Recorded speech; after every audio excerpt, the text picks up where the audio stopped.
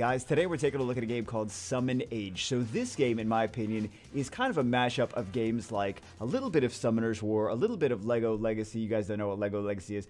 Star Wars Galaxy of Heroes is kind of similar to LEGO Legacy, I guess. And also Mighty Quest for Epic Loot. I'm not sure if you guys have heard of that or are familiar with that as well. So the best way to describe it to you is to actually just show it. It is a top-down kind of, I really like this this stage, this level. It's kind of like this haunted kind of thing. Let's go to this level. We already beat this before, but let's just go to it again.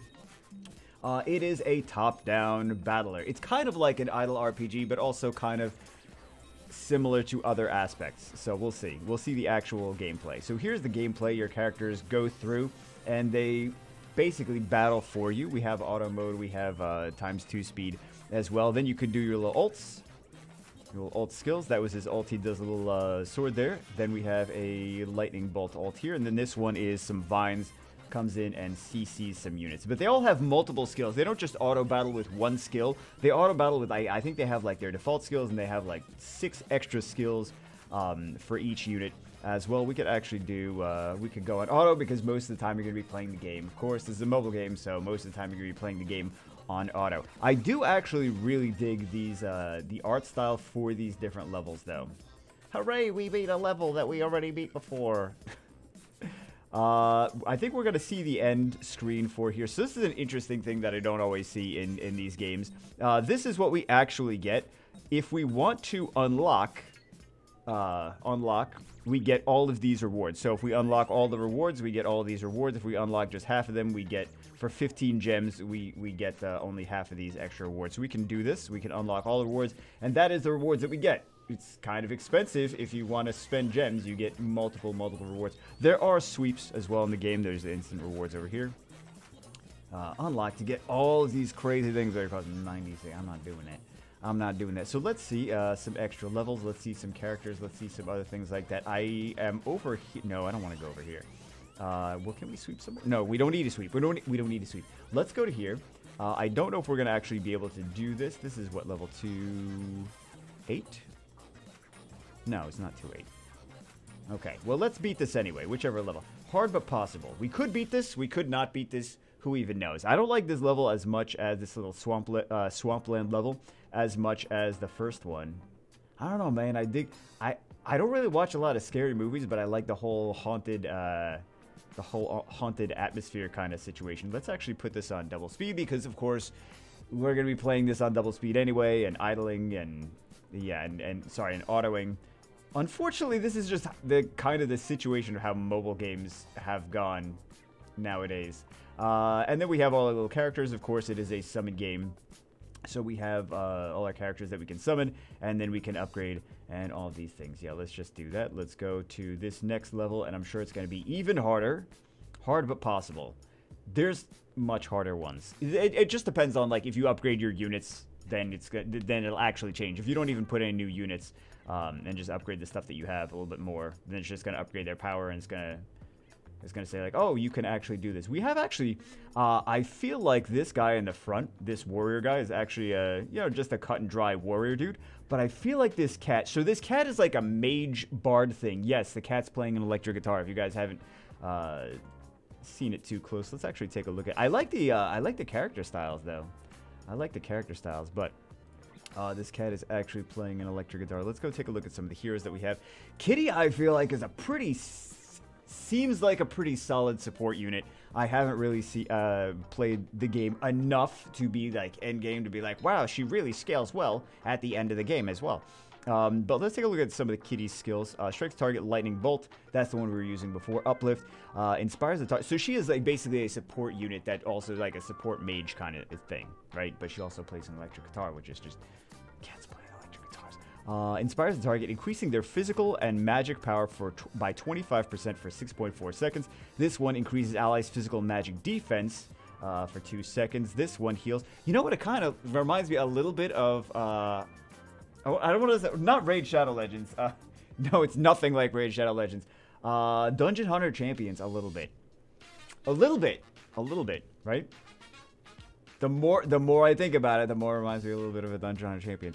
Heals allies 4-meter radius. So she's got buffs, physical magic power. She's got defense buffs, and then she also has a heal, and then she also has increased attack speed, and she also has decreases physical magic defense and stuns the enemies. Like, she does this seems like a crazy support unit. She does like literally everything. Maybe not literally everything, but she does a lot of stuff. It seems like that's a unit that scales. If you guys can't or haven't already seen, we got these star levels. We got these 0 out of 20. You know what that means. That means that this is a shard game. It's like, I'm not playing this shard game. People don't really like shard games anymore. I don't blame them. I don't blame anyone for not liking shard games. They get expensive, and then they're like, hey, you got the unit. Cool. Now, if you want to actually use the unit in like endgame PvP, guess how much you're gonna have to keep getting the unit and getting pieces and getting pieces and getting pieces and getting pieces to finally make the unit usable. So, yeah, those can get very frustrating. It can take up to a year or more, or even, yeah, I mean, a year, more than a year, even spending money to even, like, spending money and time to actually get all of these units. Hundreds and hundreds of dollars might not even be enough sometimes. I'm not saying for this specific game is like that. I'm just saying, like, in general, these shard-based games have a history of being brutal where that's concerned. So people always cautious when these shard-based games come out.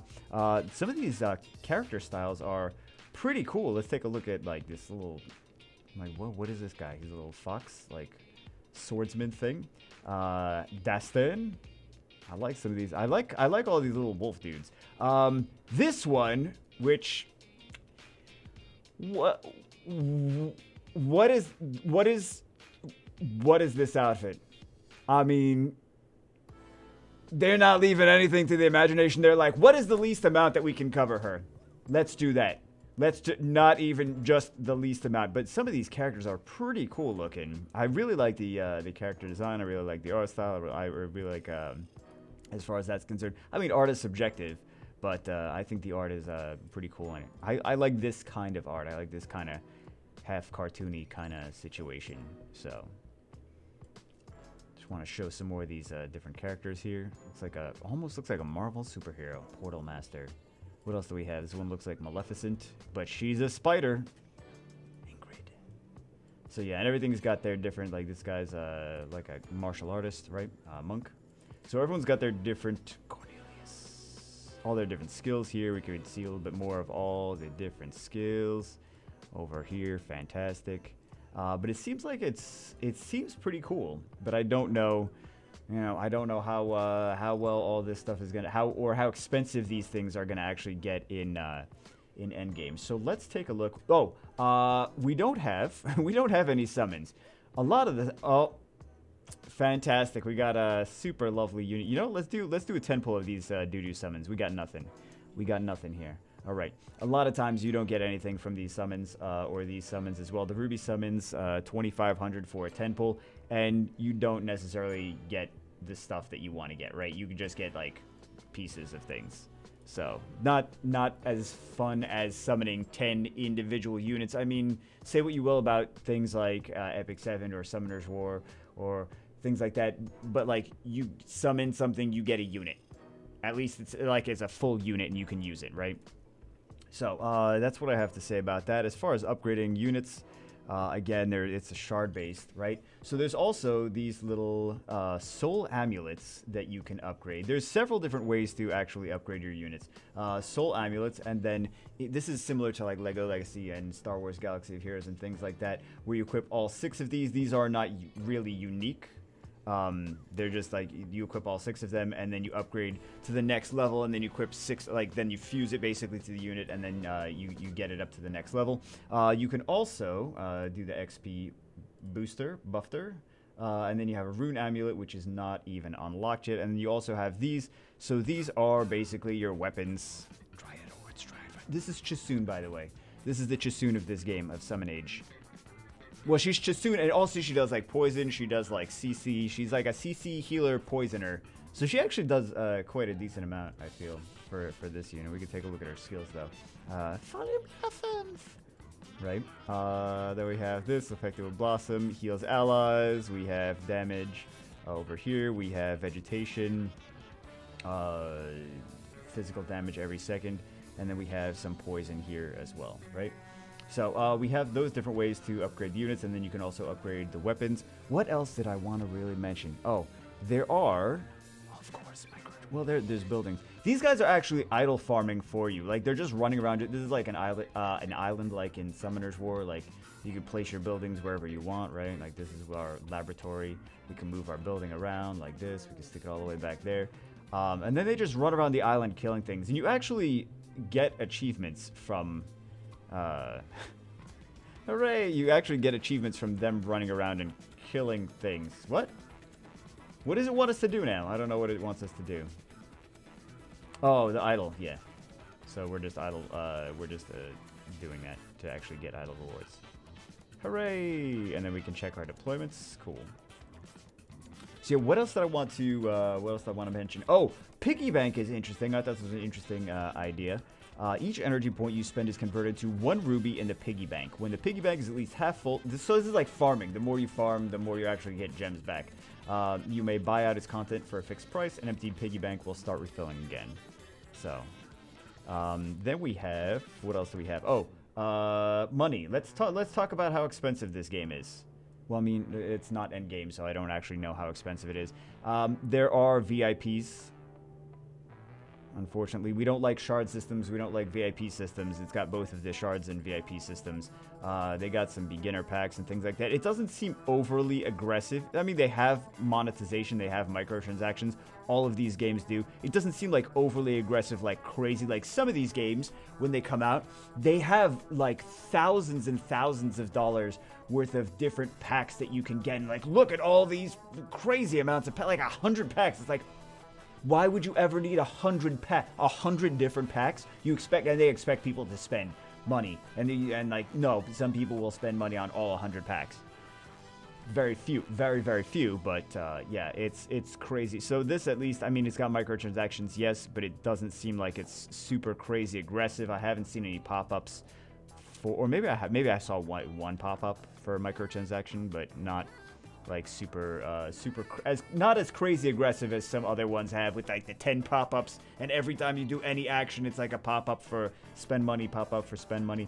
But anyway, that's it for this one. This is Summon Age. Just wanted to give you guys a little brief little recap into it. It reminds me of like, let's do another level, but it reminds me of like Summoner's War meets Lego Legacy slash Dungeon Hunter Champions a little bit.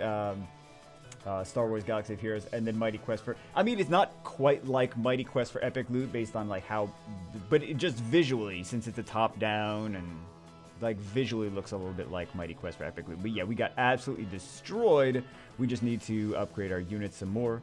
So, and then we also... It would be nice to actually summon some more units as well, because we only have 3 units. But anyway, that's it for this one. Hope you guys enjoyed it. I will see you as always in the next one.